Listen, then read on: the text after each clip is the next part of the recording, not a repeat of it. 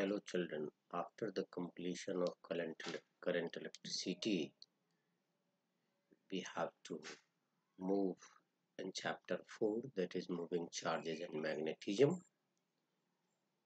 A synopsis of the chapter is given here, means what we have to study in this chapter. That is we have to start from magnetic force and we have to end our discussion in moving coil galvanometer as a device. But today in this video class we will discuss only magnetic force. First, before that, we have learnt the electric field. Electric field due to a static charge, and the electric field at a point is E equal to Q by 4 pi epsilon naught R square. And if another charge brought at that point, then that will experience a force. Electric field carry energy and momentum and takes a finite time to propagate. Now, current or moving charges. So we can say wherever there's a charge, there's an electric field. If that charge is in motion or there's electric current, another field that come into picture, that is the magnetic field. Here, say first, let us say this one, it is a cylindrical magnet. If a nail is brought, now let us see why it is happening. I am unable to remove this one. Now, it is due to a force of attraction. Another you have seen, it is a compass, magnetic compass needle. Now let us see, when this magnet is brought close to that one, we can see, so here the motion in the needle is due to a magnetic force.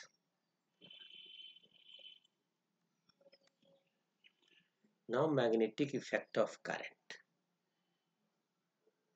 An electric current produces magnetic effect in the space around the conductor called strength of magnetic field or magnetic field intensity or magnetic field simply. First, this is observed by Oersted in an experiment. Let us see that one. Here, a bar magnet is placed just behind a wire. Now, when switch is on, see the movement of the magnetic needle. Means when current was allowed to flow through a wire placed parallel to the axis of the magnetic needle, kept directly below the wire, the needle was deflected from its normal position. Now what will happen if we revert the polarity? Let us see. See the polarity here. In here this was the positive one, so current moving that way after switching on. Now here, if we switch on, current will move along this direction. So when switch is on, see the deflection. When current was reversed through the wire, the needle was found to deflect in the opposite direction to the earlier case. Now how we can determine the direction of magnetic field? There are various methods. Some of them are here. First, Ampere's swimming rule or snow rule. Imagine a man who swims in the direction of current from south to north, fishing a magnetic needle kept under him such that current enters his feet and then north pole. Now let us see when current, then see the deflection. The needle deflected towards west. Another is Maxwell's cork screw rule or right-handed screw rule. Most of the screw are right-handed.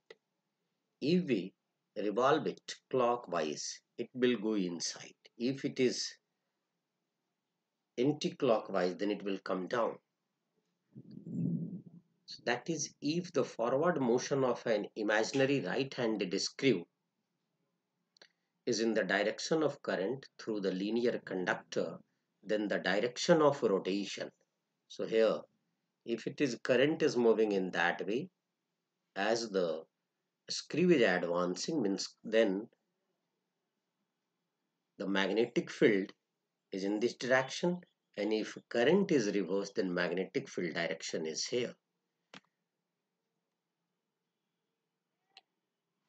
Now, a current carrying conductor placed in a magnetic field experiences a force, which means that moving charges in a magnetic field experiences a force. Let us say a magnetic field B. Here a charge plus Q is moving at an angle theta with the magnetic field, or we can say the direction of conventional current, that is I.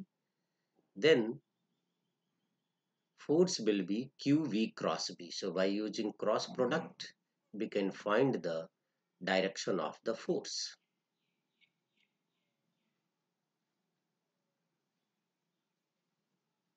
If it is a negative charge, then the direction of current will be taken opposite to the V.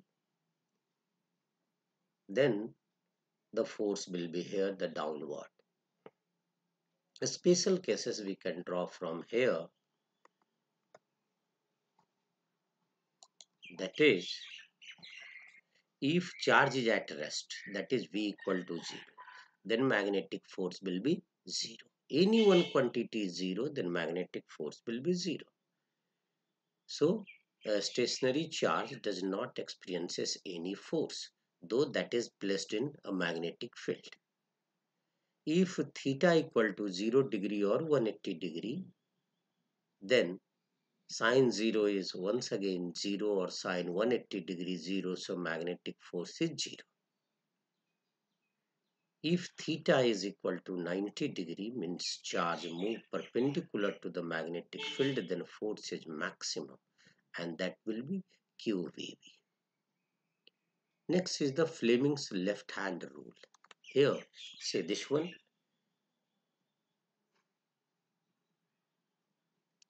Left hand rule, 3 fingers,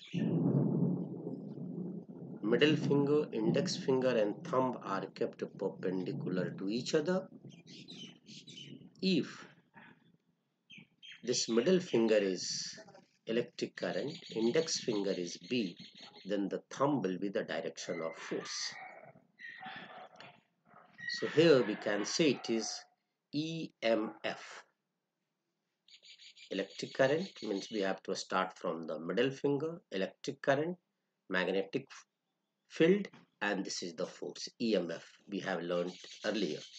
Or father, mother, child. Father means force. Here then motion is this way, means the clockwise. Father, mother, child. Thumb is the father, that is the force. Magnetic field, that is mother, index finger, and this is the child, that is the current. Now force on a moving charge in uniform electric and magnetic field given by Lorentz force. What is the Lorentz force? F equal to Q E plus V cross B. That is total force if a charge is moving in electric field and magnetic field, then the total force will be vector sum of the electric force and magnetic force, where electric force is QE and magnetic force is QB. So from this we can define the magnetic field, that is the B equal to F by QV sine theta. The magnitude of magnetic field is 1 SI unit when the force acting on a unit charge moving perpendicular to B with a speed 1 meter per second is 1 Newton. Means in class 11 also we have learned. Here we have to define B, make all the quantity unity. Then if Q is 1 coulomb, V is 1 meter per second and sine theta is 1, means 1 coulomb charge moving perpendicular to the B, then the magnetic field is numerically equal to the force experienced, and that is 1 Newton. So now the SI unit of B, it will be Newton per coulomb meter per second, or Newton second per coulomb meter, which is Tesla T, or Weber per meter square. This we will learn little later on. Non-SI unit or a smaller unit is Gauss, means CGS unit is Gauss. 1 Gauss equal to 10 to the power minus 4 Tesla. Even near the Earth's surface, the magnetic field is nearly 10 to the power minus 6 Tesla. Dimension of B will be, from here we can find dimension of force by dimension of Q will be current into time, and dimension of B, by substituting that one we will find dimension of B is m t to the power minus 2 a minus 1. Now here few questions as assignments. So do these questions. As told earlier, here whatever assignment is given, all are the important question. So do this one. Next we will see a force on a current carrying conductor. Here we have seen force on a moving charge. Next we will see force on a current carrying conductor. Thank you.